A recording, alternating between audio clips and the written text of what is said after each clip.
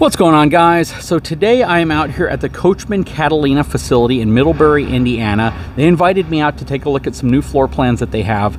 This one is really cool. I had to stop and see this one because I know a lot of folks out there are looking for things that are well equipped, compact, no slides, easy to tow, lightweight, and this one checks all those boxes. Let's take a closer look at it. Hang tight, I'll be right back.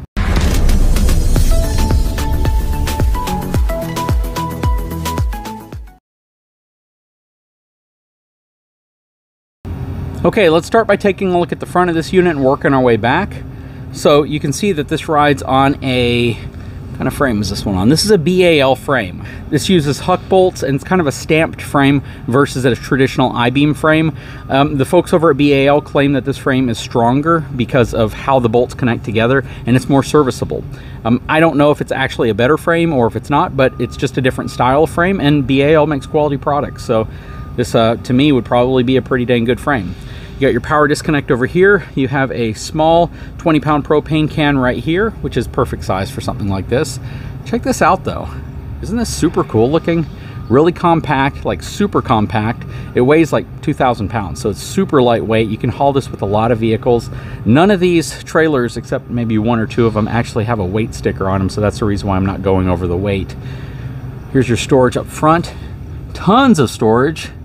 That is a lot of storage. I don't see a hatch on the other side though, which means I don't know how easy it would be to get to stuff that's on the other side. You got your awning up here with LED light strip beneath it. You got a standard door right here. I didn't know if it was going to be a glass door. Moride step above steps. You have your Westlake kind of off-road inspired tires right here. You can see the suspension down here as well. Have your scissor jack stabilization all the way around, plus the leash link right there if you have a pet or an animal. Stepping up the Moride step above steps into this 134 BHX. Now you're gonna love the interior of this thing because of what all you get for this size. This thing is super compact and short, but check it out. You have a queen size bed up front. You have a nice shelf up here for storage, things that you want to put, maybe clothes. You got these cool little flip up countertops, at least this one flips up right here. Nice little end table to put things on. You have a kitchen with a small compact 2-burner gas cooktop, undermount plastic sink. You have a nice microwave up top here as well. Some storage here, but check this out. There's a bunkhouse. Can you believe that they made this thing as small as it is and still made it a bunkhouse with no slide outs? There's no slide outs in this unit at all. I asked them if they could put the pricing in here for me, so the MSRP is $20,298, which means the sale price is going to be significantly less than that. So you never want to go by this price. This is the price that they suggest selling it for, but dealerships always discount the price way lower than that. So don't ever go by that price. If you are going by that price, you're probably paying too much. Just throwing that out there. Right here you got some storage underneath. Your furnace is down there. Got some more storage right there. Again, this is really cool. You got 2 bunks in here. Now I do wish that they would have another window, but what I believe they're going to be doing is moving this window up top here and possibly adding a window right here. What do you guys think about that? What do you all think about a super compact unit like this that is just completely blown out with windows, that has windows everywhere? Because I brought that up as an idea and I want to hear what your feedback is. So something super small that has possibly a window here, maybe a big window up front right here, a window right here, another big window right here. How do you guys feel about it? Because these things are so small, you know, your air conditioning system's not going to have any problem keeping it cool. But here's another food for thought. What would you think about this if it had dual pane windows, the acrylic style? Just leave a comment below. But I love this RV. I love the fact that it's so compact and small, towable by so many different types of vehicles. They're adding content to it, such as JBL sound system. Who does that? Who puts a JBL sound system in something this small at this price point?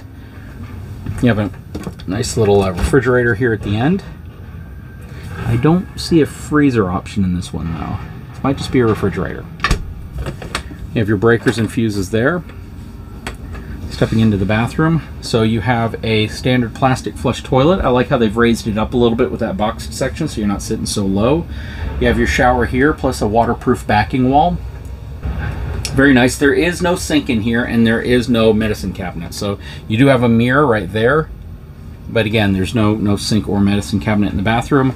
And that's kind of one of the things you have to understand. That's the compromise of getting something this small. They could have gone with a wet bath, I suppose. That might actually be an option, but instead they went with, you know, a larger bathroom, separate toilet, and then you just use the sink out here. Or maybe you put a bottle of hand sanitizer in there. I'm not sure. But you have your GE air conditioning system up top here as well. What do you guys think? This is a pretty dang cool unit. Let's step outside, take a closer look at some of the outside things, see what's going on out there. So again, we already mentioned the BAL frame, huge storage, has a nice friction hinge on the door so it's not going to blow around on you. MORryde step above steps. You got the Westlake tires, your scissor jacks all the way around. This has LED lighting as well. It is prepped for a Furrion backup camera. You have a tubular bumper. A lot of manufacturers are decontenting the bumper, so it's nice that you have a spot to put your dirty sewer hose, city water connection, black tank flush. It is prepped for the Lippert on-the-go ladder as well, which means you can walk on top of this if you need to. 30 amp connection here. This is where your cable satellite from your RV park would go into it. You have your drains down there. Fresh water fill right here, outside of your furnace, outside of your water heater. But this is a super cool compact unit. I'd love to know what your thoughts are. Guys, if you haven't had a chance, please take a moment, subscribe to the channel, give me a thumbs up. We'll talk to you again very soon.